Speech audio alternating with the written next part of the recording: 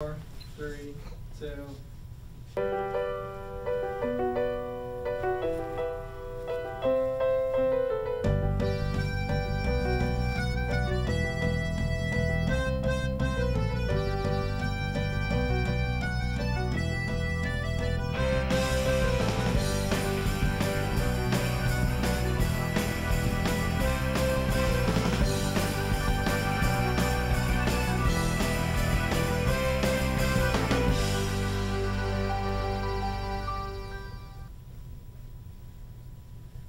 I can't keep doing this forever. It's been 20 seconds. Call it. Okay. Would you like to go next? Absolutely, I would not. You know who I think should go? Stanley. Oh, I don't know. That's not a good idea, Michael. Come He on. needs to rest. No rest for the sick. We're not always going to be there to cuddle your heart back when it disappears to be working. What are you going to do if you're by yourself and your heart stops? I would die. And you're okay with that? I'm okay with the logic of it. No. Come on, get up. Let's do this. Yes, I had a heart attack. I would quit, but I'm too old to find another job, and I don't have enough saved to retire. I feel like I'm working in my own casket. Come on, Stanley. You're losing you. You're losing you. Do it! Michael. This is you we're talking about. Michael. All right, fine. I'll show him. Let's do this. So, assessing the situation.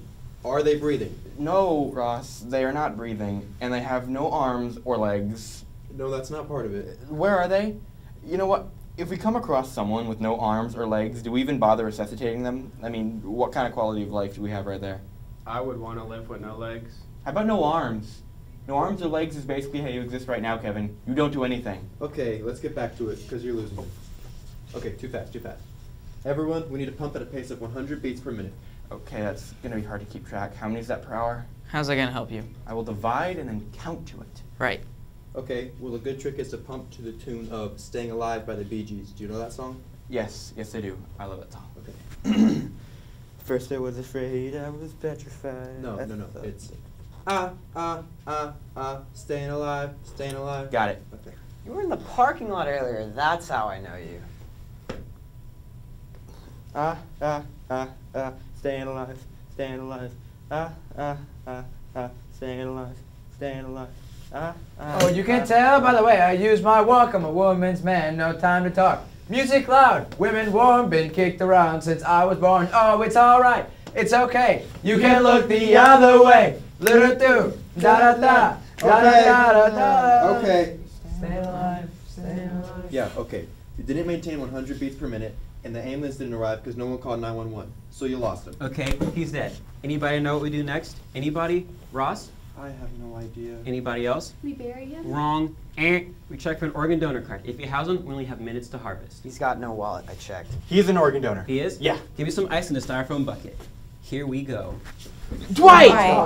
Really? Come on! Oh. What are you doing? Search the organs. The heart. The precious heart.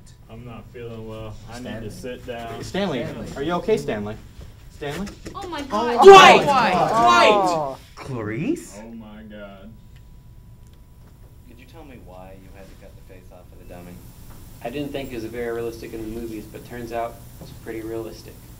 Well, we had to pay for it. Cost us $3,500. Really? You paid $5,300 for a dummy? Wow. Okay, look, David, this is why we have training. We start off with the dummy, and then we learn from our mistakes. And now Dwight knows not to cut the face off of a real person.